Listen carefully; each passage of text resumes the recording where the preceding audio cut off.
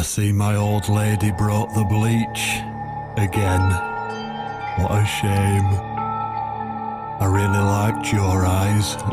It could have been a start of something very exciting for us, if you know what I mean. She does that every single time. What do they call it? Trust issues, that's it. Well, never mind. Plenty more fish in the sea. I'm not too fussy, but even I have some standards. Ain't gonna touch a bird like you, I gotta be honest, girl. You look like shit. But I wouldn't want you to think I'm not a kind man. Plenty of time until dinner, and you're in pain, so I've brought something to end your suffering. Think of it as an option. I've got this gun here. It's one of my favourites. There's just one bullet in the chamber. Large caliber. You'd be long dead before you'd feel any pain. Sounds good, doesn't it? I mean, it's just an idea, you know, no pressure. Ah, of course. You can't see it. That bleach turns your eyes to nothing but jelly.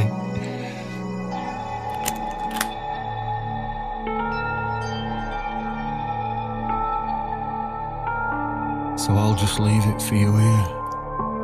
Feel free to use it. That bullet's meant for you anyway. I better go now. We won't want to get caught red-handed again, would we? You naughty minx.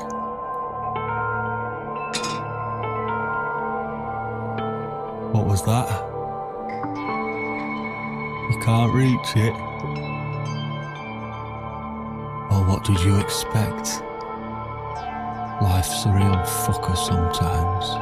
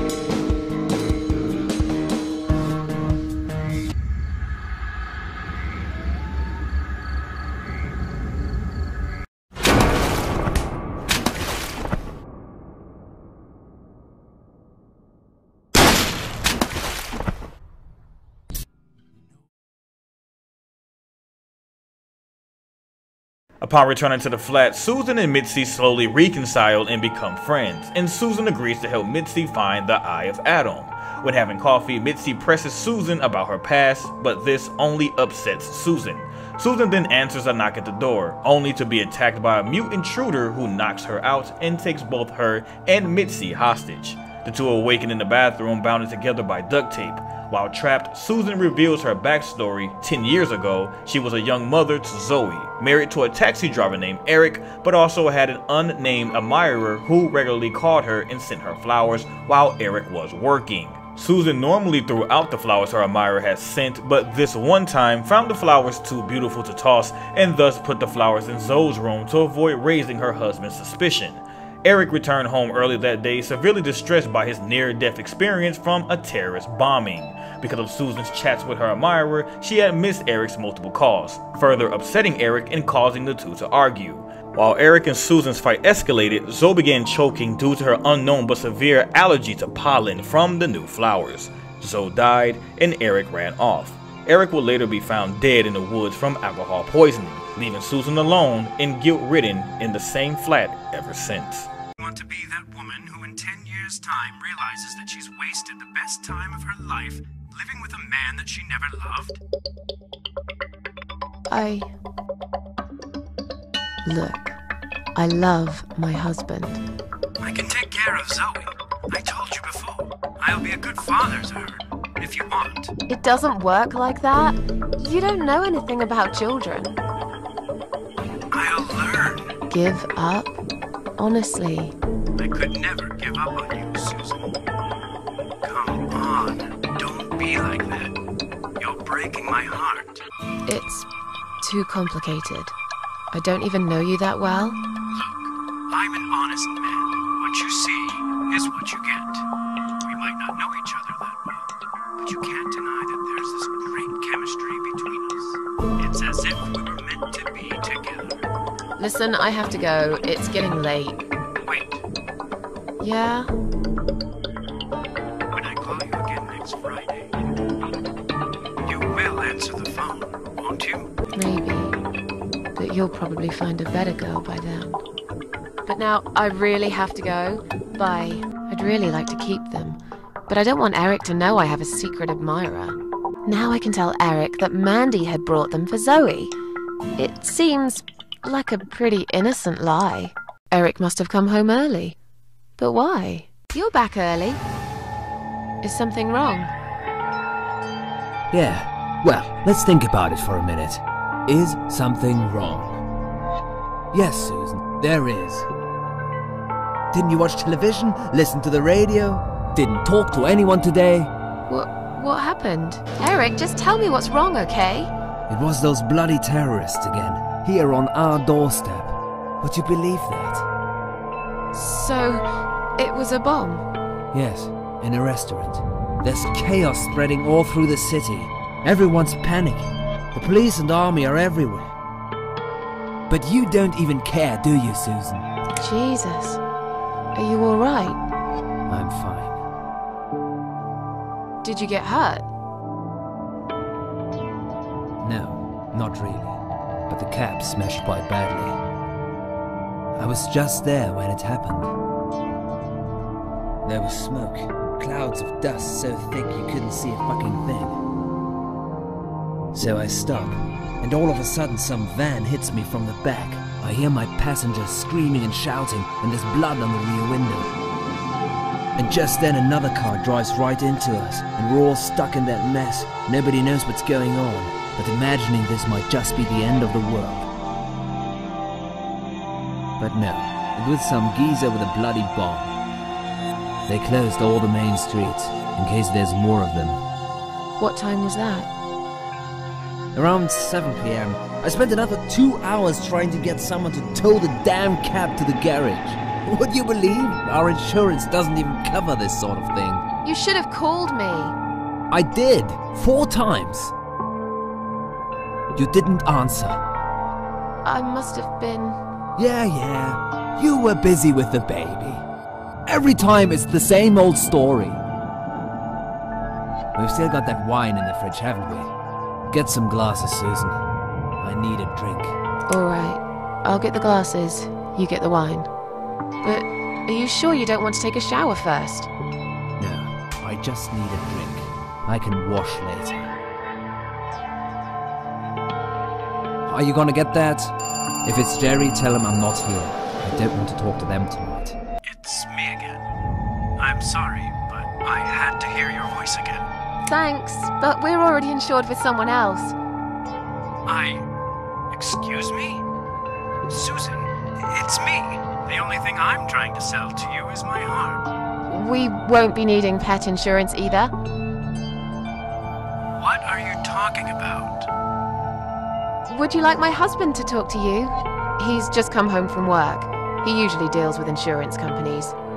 Will you just put the phone down? Once you start talking to them, these insurance bloodsuckers will never leave you alone. Susan, I'm so sorry. Should I hang up? Just hang up, Susan. It slowly grew into something bigger, something horrible. Stupid remarks and old grudges mixed with alcohol turned into some sick exchange of pointless accusations. It wasn't the first time we argued, but it was the last. Just look at the state of this place. It's a mess. Listen, I know you're with Zoe all day, but it's not like she's still a little baby. She's 6 months already. You'll have to organize your day a bit better and get things done. If other women find time, why can't you? Eric, you're drunk. Get off my case, alright? Look, I understand you've had a very bad day, but it's not my fault that the bomb had gone off and your car was damaged. I'd really like you to calm down now. I'm sure we can sort everything out. We always do. Well, that's what you think. Yeah? And what do you think, Eric? What do I think? So it matters all of a sudden what I think. Well, I'll tell you. Sure. I think you're lazy, Susan. You do nothing all day, while I keep working my ass off to provide for this family. I think you're trying to shift the responsibility on me, like you always did. I think you use the baby as an excuse for everything. And I think you're an asshole. How dare you accuse me of such things? It only takes one look at the flat to see it's all true. Let me go. I have to check on Zoe. I left a window open in her room. She might be cold. That's right, just walk away. That's all you do, Susan. You can never finish anything. If there's one thing I don't want to finish, it's this stupid conversation. Why not? Are you afraid that I actually might be right? Are you scared of facing the truth? I'm sure Zoe's fine. I'm the man in this family! I will make the rules, and I'll get the respect I deserve. When was the last time you even kissed me? I'm not even talking about sex. This is my fucking flat. I worked my fucking ass off for 7 years to buy it. I'm not going anywhere. Stop it! We didn't even notice that outside the storm had started. I was so absorbed in that stupid fight that I forgot all about the open window. Anyway, and the flowers. Those fucking flowers. Right there, by her bed. She had some rare allergy to pollen, but we couldn't have known that. How were we supposed to know? It's rare. She started coughing and choking.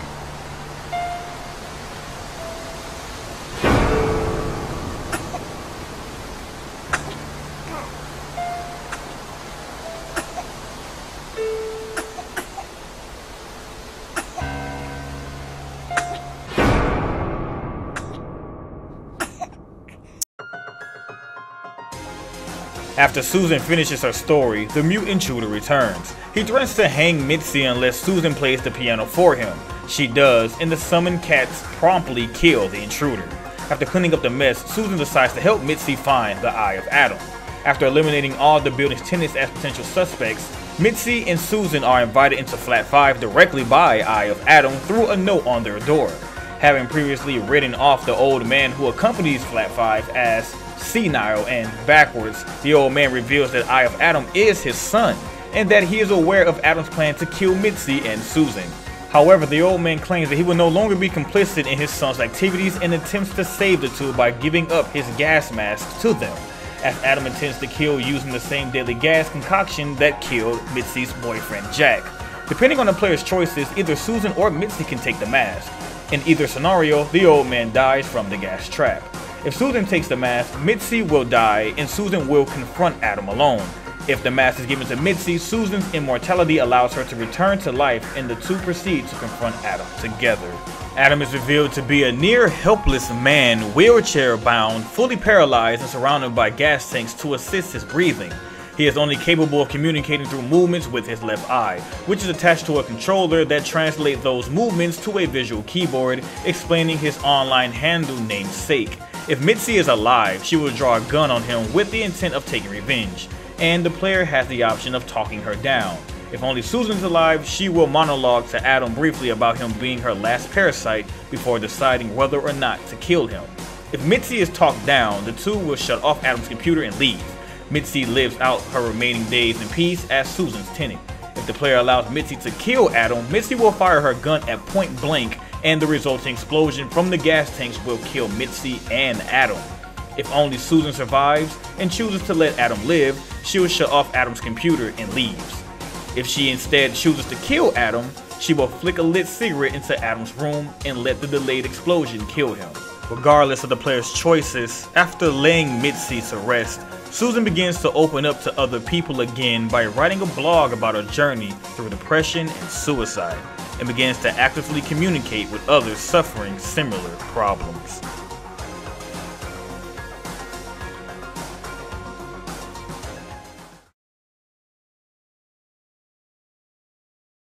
And that ends yet another episode of History Behind. I'm really glad I actually checked out The Cat Lady a few years ago. I was kind of reluctant to actually try because I didn't know what it was about, and it kind of didn't really suit my type of genre when it comes to like horror and thrillers. But it actually became one of my newest type of horror thriller type games to check out.